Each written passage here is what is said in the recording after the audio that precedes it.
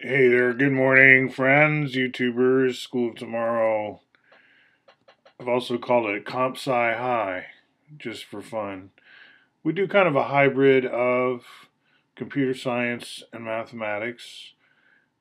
It's a niche that needs to be filled, especially at the high school level, so we can use Jupyter notebooks and Python and stuff like that. So think of me as a high school teacher and think of me as more or less on the literature side of things, American history, world history. I was literally a world history teacher at St. Dominic Academy in the 1980s and a math teacher, geometry through calculus. So that was my character. I played it well. I quit because I thought it was time to move on. I was in my 20s, first job out of Princeton, and I had a call of destiny. But it would have been easy to stay there. I mean, it was a great job, and I really look back with fond memories. So, getting a little bit into the politics going on right now, I'm feeling with Glenn Greenwald that there's been kind of a sleight of hand where those who were the most misguided and led us to war in so many elective cases, as Tulsi Gabbard calls them, stupid regime change wars and so on. These very people are the pundits of today and are trying to talk us into some kind of war in the Ukraine. Now, speaking of the Ukraine, with Russian language and Ukrainian and me here in Portland, Oregon, what am I making a connection towards? Well, when I joined Academia EDU, I'm just going to click on that, take you to my homepage. It's something you just pay for it. It's not like they give me a degree or anything. I discuss what my credentials are a little bit, and then under research, you've got my Synergetics stuff, a bunch of them, including the slideshow show. And this talk right now, this talk is kind of a prelude to me going through this slideshow again. This slideshow, I mean this one, right? I do this quite frequently on my channel. I go through these slides. And the plan is to do this again tomorrow to get hold of the video and to give you guys another look at it. So I'm not going to do that all right now. But this is the Synergetics designed by Buckminster Fuller, is the point. And when I joined Academia EDU, I found that a lot of the Russian language, it wasn't Russian language, it was in English, but a lot of the English writing that I found about synergetics was about Haken's synergetics, Herman Haken.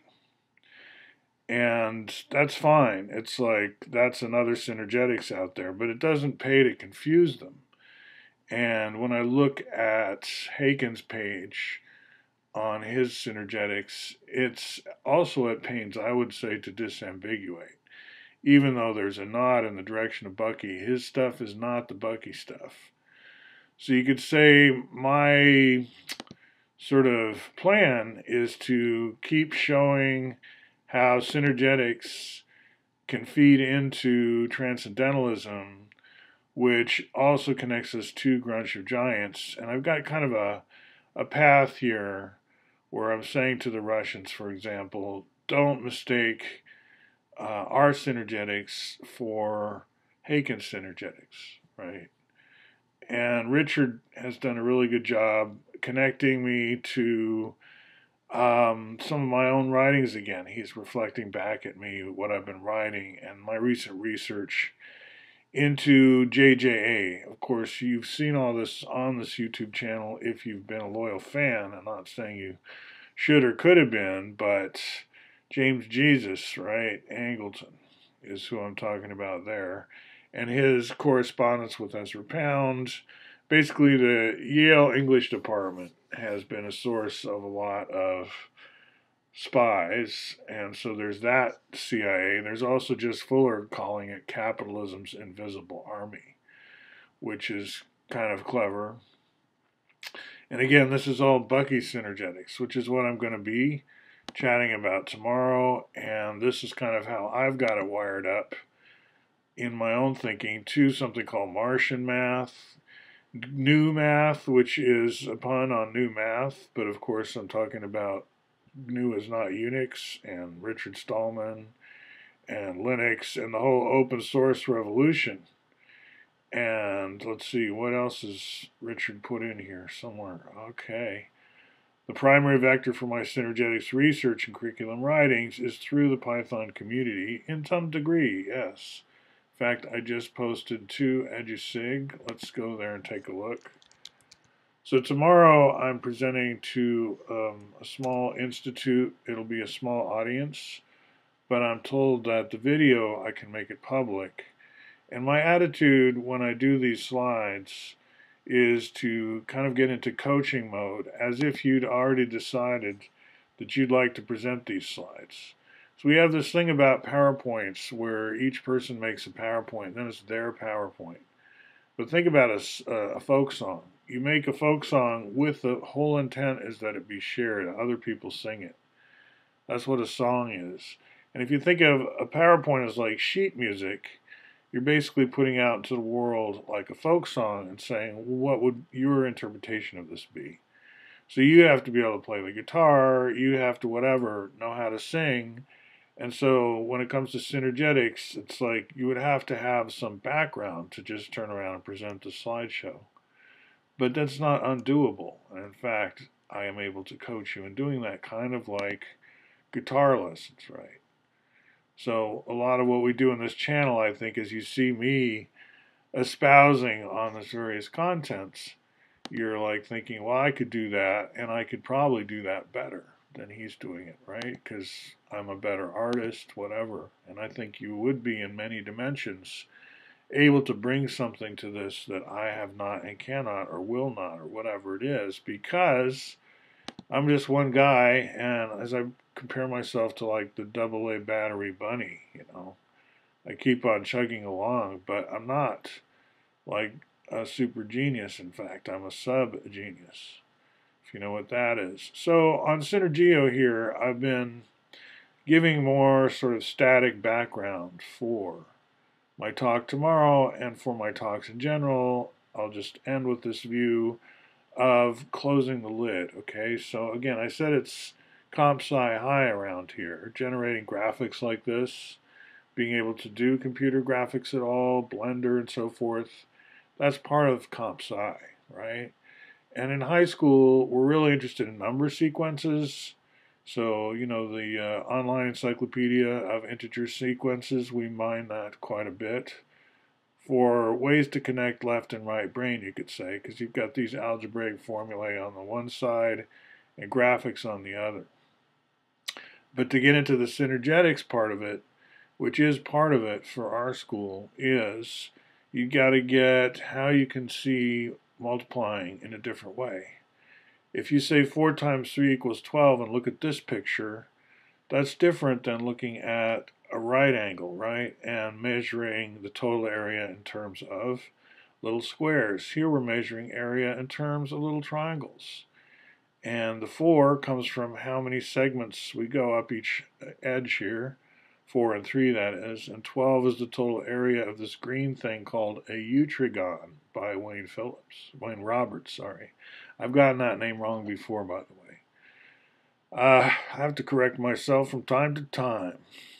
So tetravolume, same idea, except instead of a triangle and a eutrigon, as he calls a triangle with at least 160-degree angle, here we have what you could call a eutrahedron. Now, I don't really push that word as something to use a lot. It's just in connection with Wayne Roberts, it makes sense, because he has his eutrigon. So here's a eutrahedron, which means at least one corner is 60, 60, 60 degrees. And if you just go along the edges A, B, C a certain length, your choice as to what length, and connect the dots to create a lid, to close the lid, then you've created another tetrahedron.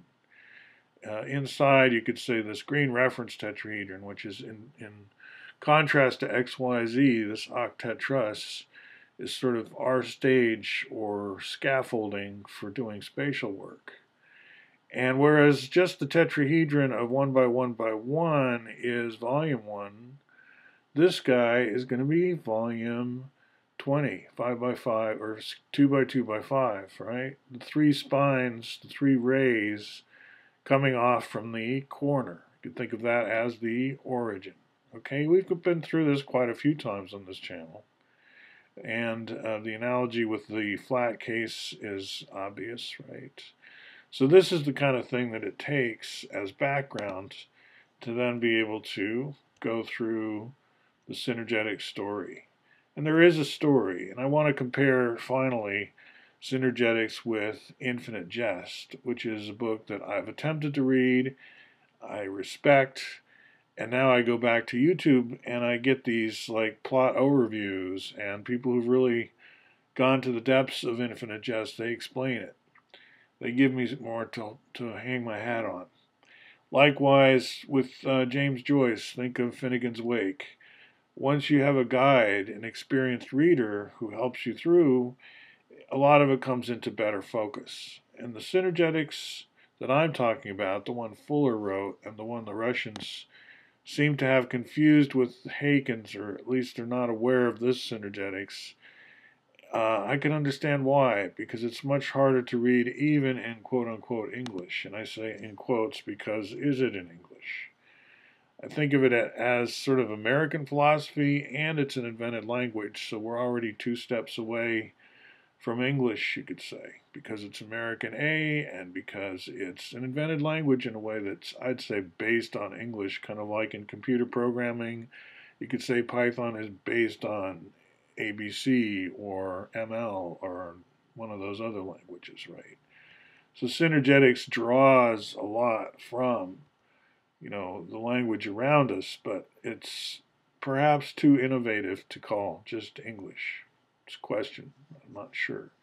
Okay, so I was going to show you where I've been sharing it through the Python community per this diagram that I use.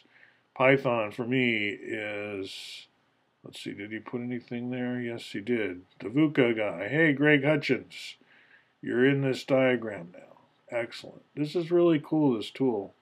Richard Ramsey's showing us that this tool exists and what you can do with it. And in terms of thinking in terms of networks, this is exactly what you want to do. And think in networks and polyhedra. Networks connecting around in all directions on the surface of a planet, you could say, define that planet in terms of networks. So yes, EduSig, diving in, there's a mailing list. And if you go back, it's a public archive, you'll find I'm probably one of the most prolific here, just in terms of having been there longest from the beginning pretty much, and still being at it.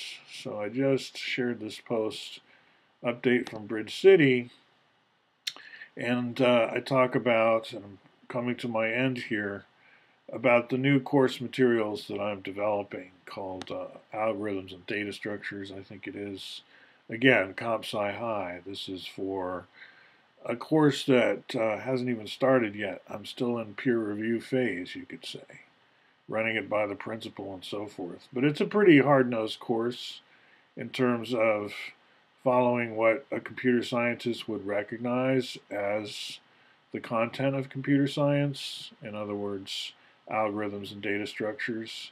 And here I connect back to al-Khwarizmi for algorithm, the genesis of the word, the etymology, and I make a joke about Al Gore. And because, I'm Americanizing it to some degree, what's going on here.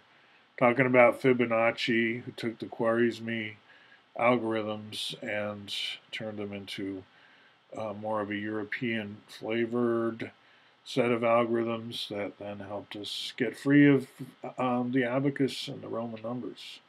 Really sparked the beginning of a new civilization, you could say, the Renaissance civilization. And I go back over my collection of great books that help and feature a couple of them here. All right, so that's pretty much where we're at. Just the final remarks. I am noticing the trucking demonstrations going on in Canada, let's say.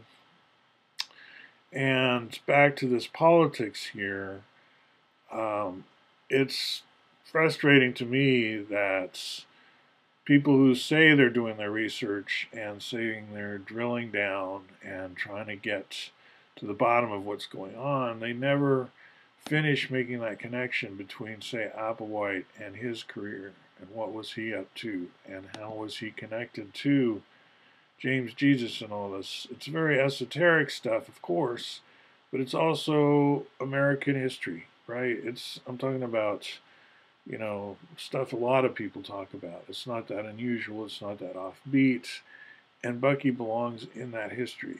You don't really know your American history if you haven't spent any time looking into Bucky's role. That's another point I keep making around here. And in CompSci High, we don't make the mistake of leaving Bucky out of the accounts because, I couldn't even accredit a school that did that if I were in charge, but I'm not in charge. I'm just showing another approach. Finally, reaching out to my friends in Italy who went to the Overseas School of Rome. We're reminiscing here about Carosello. Great show on television in Italy where all the commercials were concentrated into its own show at night, 9 o'clock maybe. And as kids, we'd stay up for it because it was one of the best shows on TV, and it was all commercials. It's like a circus of great commercials. And then back to regular programming, no commercials. How brilliant. Italians, you're brilliant. All right. Talk to you later, guys. This is like part one, so you're going to see my actual talk to a small audience in a coaching mode. It's going to happen tomorrow morning. My next video should feature some from there. All right. Talk to you soon.